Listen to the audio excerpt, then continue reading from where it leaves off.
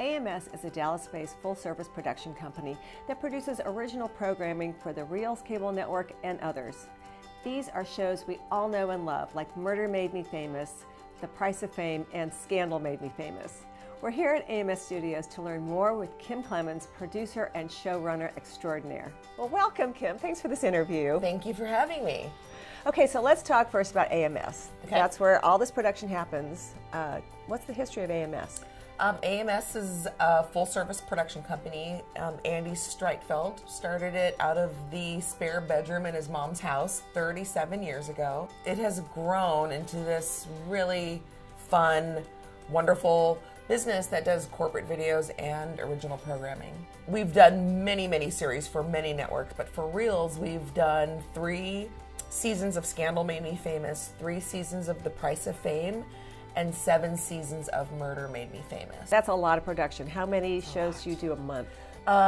We shoot for 3 episodes a month. 3 weeks of pre-pro, of heavy, hardcore pre-pro, scouting, tech scouts, wardrobe fittings, castings for 3 weeks, and then they shoot, and then they jump right back in the next Monday. Nobody must sleep. Nobody sleeps. Nobody sleeps. They're exhausted, and it's long days, and our crews are amazing. These are all very, sort of sensitive shows about murders and scandals. How do you find the subject matter? They're all about celebrities, so we don't have to dig too far. The more famous, the better for The Price of Fame and for Murder. And we'll pitch it to our EP at the network, and then he'll go down the list of maybe 10 or 15 and decide kind of a ratio. Do we need enough women? Do we have enough men? Do we have too many serial killers? Do we, it's like, it gets really morbid. So when you interview these people, they're the real thing. They're the ones that have experienced the crime. I mean, that's got to be very emotional. We tell the families, we really want to share who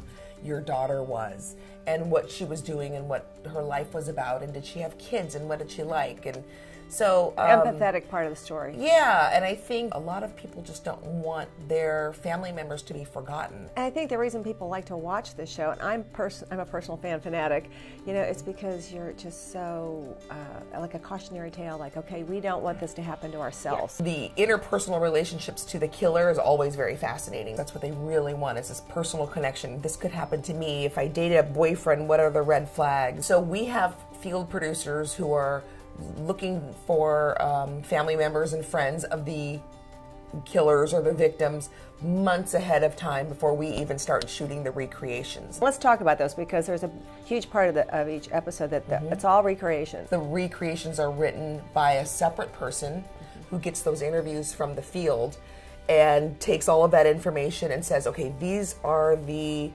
45 best scenes that we really need to shoot. Okay. And then they'll write those. And all of the crew is local, and everything's shot here locally. Yep. Everything's like 95% of the time. Exactly. All in Dallas-Fort Worth. Yep, unless it's a rare instance and we need, we shot Jack the Ripper in Corsicana, and you would not know that it wasn't London in 18 whatever. We've done probably every country you can imagine here, and you'd never know it was Fort Worth. That's awesome. And then you do all the post-production here, all the sweetening, all the music composition, everything. It's all done here at AMS. Everything. Color correction, the rough cuts, the fine cuts that go to the network, sound design, literally everything. And then it goes out as a finished product. Do you have a fun story about a production? You must. We were shooting on a kind of a notorious street in Dallas, and we were shooting prostitutes, and our serial killer actor was going to pick her up and then kill her. So while our actress is waiting on the corner looking like a prostitute, before our director had a chance to yell action, this actress could not stand in the corner for 5 minutes without real Johns pulling up, propositioning her.